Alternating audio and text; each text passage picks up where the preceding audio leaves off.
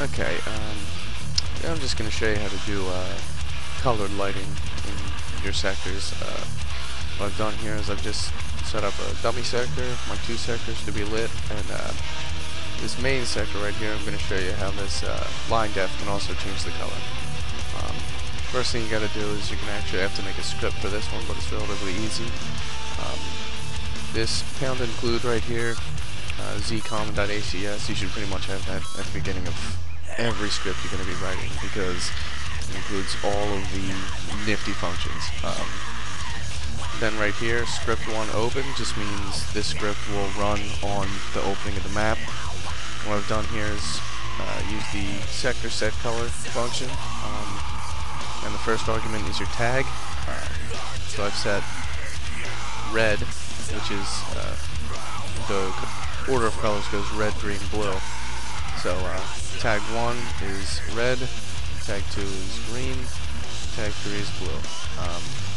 What I've done is I've set the dummy sector to the third tag so that it doesn't have to rebuild the color table every time. And then I just went in here and set this to tag 1, so this will be red, this to tag 2, and it'll be green.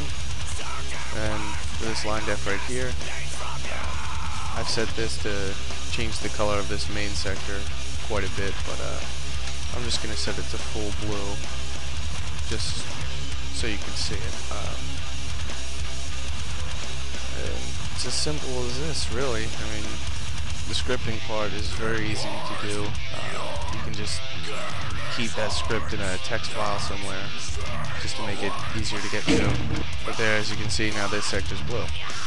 I mean, I wouldn't recommend doing sector colors this drastic, but if you tie in the colored sectors with deep water, you can actually make a really nice effect. Like right here, if I were underwater, this would definitely look a lot cooler than if it was just normal sector lighting and stuff like that.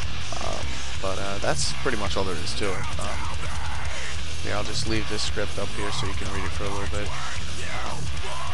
It's really simple, but I usually keep this script just in a text file in my Doom folder, because I like to put deep water and stuff like that into my maps, so it makes it easier instead of having to type it up over and over again.